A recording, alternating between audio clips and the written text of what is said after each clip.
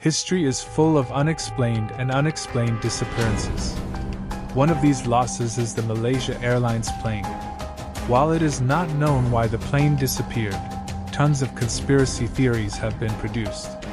So what is the secret of the missing Malaysian plane? What are the conspiracy theories about the plane? What is the truth about the plane's disappearance? One of the most mysterious events in aviation history is the disappearance of the Malaysian plane. So what happened to this plane belonging to Malaysia Airlines?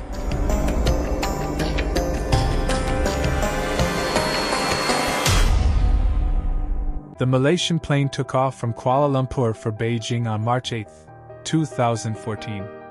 There were 2 pilots, 10 flight attendants and 227 passengers on board the Boeing 777 type plane.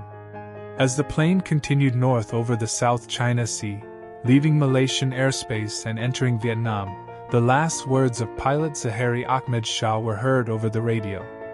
"Good night, Malaysia 370. Normally, when the plane entered Vietnamese airspace, it was supposed to notify Vietnamese air traffic control. But there was no call or notification. The Malaysian plane was never heard from again. Before it disappeared, there were no calls from the plane that there was a problem or danger. The system showed no signs of trouble. The Malaysian plane disappeared on a cloudless night, in good flying conditions, in an area with a high density of civil and military radar stations and satellite controls. For a week after the Malaysian plane disappeared, authorities searched for a trace in the South China Sea, using sea and air operations. Then, on March 15th, Malaysia's then Prime Minister Najib Razak made a surprising announcement, saying that an aircraft, believed to be a Malaysian plane, was found to have suddenly changed direction after entering Vietnamese airspace. He also suggested that this could have been a deliberate act by someone on board.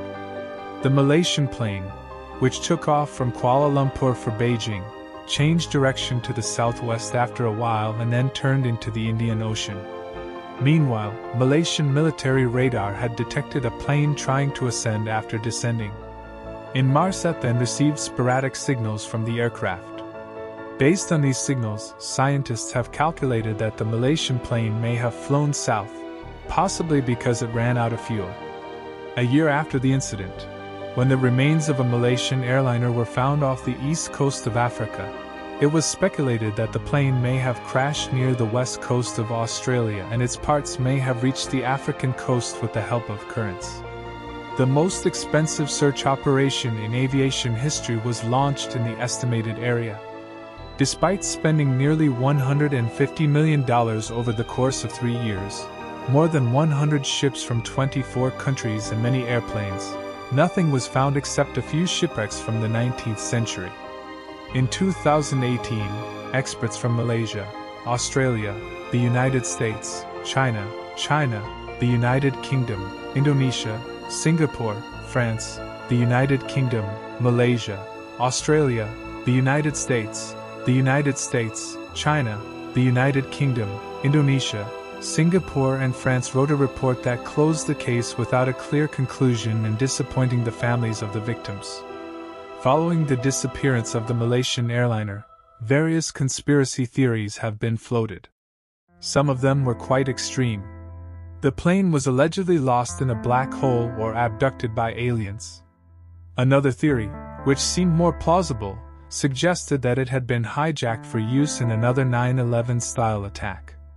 A fire or accident that caused a lack of oxygen on the plane was also cited as one of the possibilities. Another theory when the Malaysian plane disappeared was that the pilot was suicidal and deliberately crashed the plane into the sea. It was suggested that pilot Zahari Ahmed Shah's marriage was going through a difficult period and that he had flight plans for the southern Indian Ocean prepared with a simulator at home. But investigators concluded that this was not evidence that Zahari, who had an exemplary 16-year record, had deliberately crashed the plane, and there was no evidence of mental health problems. Zahari's friends and relatives say in an interview that the pilot was the target of a smear campaign and that he would not have had the slightest lethal intent. Another claim is that evidence may have been ignored or disregarded. As evidence of this, it is said that satellite imagery of the South China Sea with the resolution to detect floating debris was mysteriously unavailable afterwards. Moreover, it draws attention to the fact that the recording of the conversations between the pilot and the tower in the first 42 minutes of the flight was never published in its raw form, and that the records of the U.S. 7th Fleet in Japan were not shared with the public for a month, contrary to routine practice. But if this is true, hundreds of people in many different countries and organizations are complicit. With this in mind, it is possible to say that if there was a secret being kept, it would have been revealed long ago. He never loses confidence that sooner or later someone will come forward and complete the missing pieces of the puzzle. No one knows yet what happened to the Malaysian plane.